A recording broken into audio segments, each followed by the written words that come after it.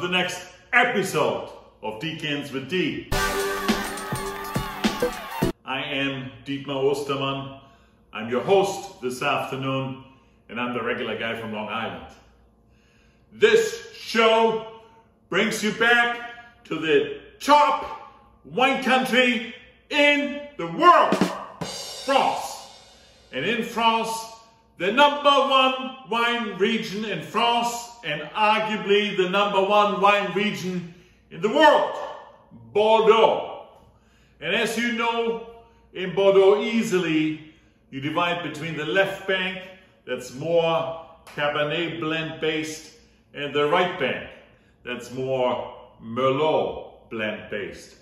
Both sides of the Bordeaux region are producing blended wines for the most part, but the left bank more Cabernet focused and the right bank more Merlot focused. I did two earlier videos on the left bank side and Cabernet focused wines, and therefore today I want to focus on the right bank, and the right bank has two very, very important subregions, Pomerol and Saint-Emilion. And I want to deep dive today Saint-Emilion. So Saint-Emilion has its own classification, not to be confused with the 1855 classification of the Bordeaux wines, which mostly covers left bank wines. And the classification that exists for Saint-Emilion actually is dynamic and gets refreshed every 10 years. They just did a revision last year in 2022. And so at the highest level, you have the Grand Cru Classe A, and there's two of them that were rated in that classification. And then right below that, you have the Classe B. There's 12 vineyards in that classification. Now these are just like the first goes or second goes of Bordeaux on the left bank side in the 1855 classification, very expensive. So if you go one level lower in Saint-Emilion, much more digestible for the normal wine drinker, you have the wines that are called Grand Cru Classe. So not Premier Cru Classe, A or B, but Grand Cru Classe. There's 71 of them, 71.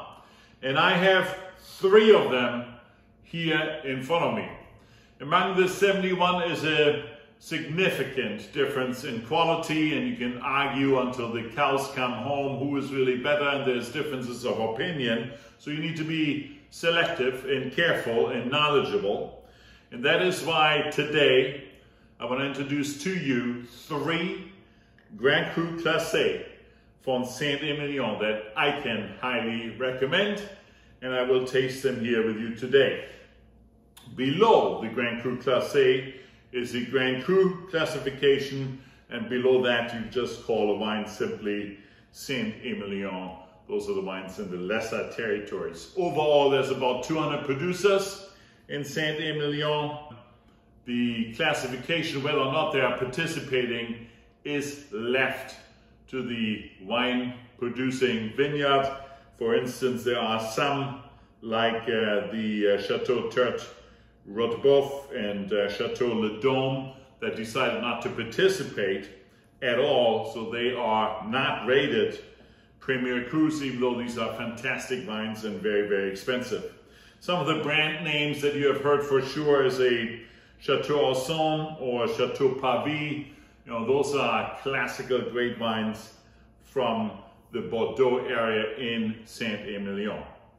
So on the lower level, before I get to the Grand Cru Classe, I have 2 wines here. One is the Chateau Condat, that is just a Grand Cru, not a Grand Cru Classe.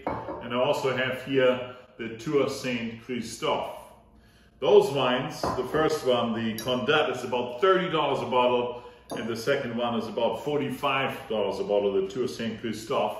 These are outstanding value wines. In fact, James Suckling, as you can see here, gave this wine 94 points. I drink these regular. These are good wines. but they will be covered in a different video where I'm focusing on the bargain wines that are very good from Bordeaux. One step up are these three wines. The first one here, a house wine for me, Chateau Fombrauge. I discovered this wine maybe 20-25 years ago and have been drinking it ever since. What I like about this wine really is the black cherry, black currant, raspberry, a little bit of red plum, black plum combination, some cacao from secondary, tertiary notes in here. In addition to the cacao, some tobacco. It's well integrated. 18 was a good year, 19 even a better year. Highly recommend Chateau Fombrauge, but I will not taste this right now. I want to taste these two because I've never covered them in a video before. The first one is Chateau Fleur Cardinale, Grand Cru Classe, 2018.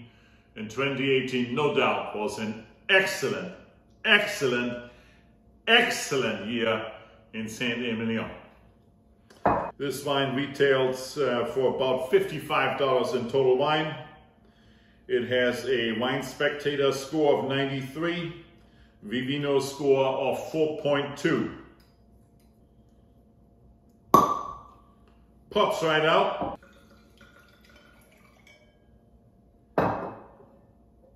Color-wise, deep ruby, not see-through, can't see the stem from the top.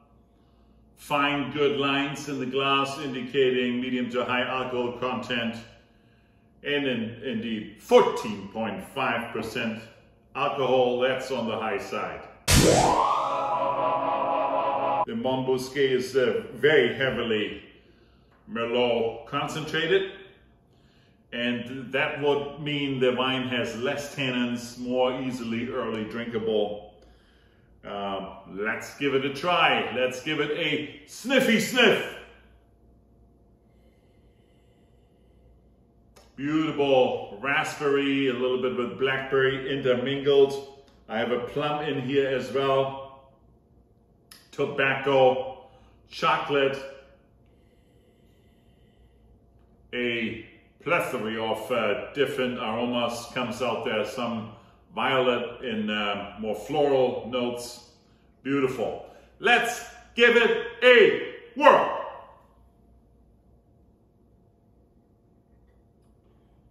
On the palate, medium plus to high acidity. Tannins is medium minus. It's a full body wine, high alcohol. Black cherry is a dominating fruit flavor, but a little bit mixed in is the raspberry. Tobacco notes come out, cacao notes come out. Overall, for $55, a great wine. I give the 2018 a 4.5. That brings us to candidate number 2, the Chateau Monbousquet, 2018.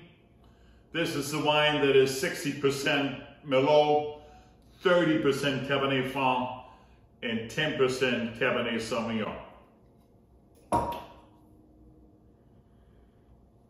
This wine sells for about $65, so $10 more than the Fleur Cardinale at Total Wine. It got scored 95 points by Wine Spectator and a 4.3 on Vivino.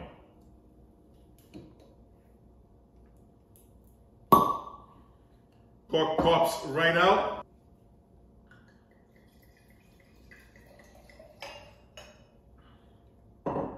Color-wise, ladies and gentlemen, even deeper, darker than the previous wine. This is a deep, deep ruby red.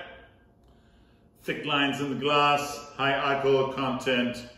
And yes, indeed, we're talking again 14.5% alcohol. That's high alcohol.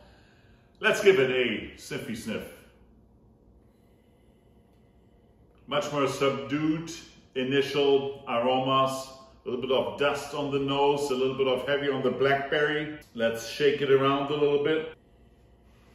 I have a black plum in here as well, some raspberry notes. tobacco in the back. Let's give it a whirl.